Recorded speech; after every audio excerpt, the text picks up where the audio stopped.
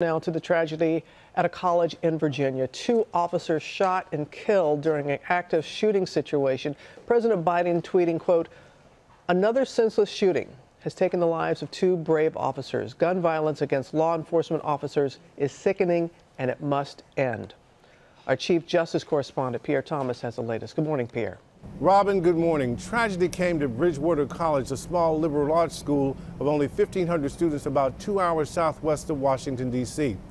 Just after 1 p.m. yesterday, campus police officers John Painter and J.J. Jefferson were responding to a report of a suspicious man near a building that houses classrooms and offices. After a brief encounter, the suspect pulled out a gun and shot the officers and then fled. The 2 officers, who were good friends and known as the dynamic duo, died at the scene despite the desperate effort to save them.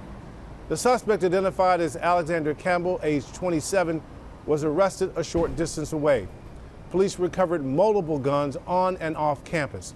We have no motive, but you get the sense this terrible violence could have been much worse. Michael?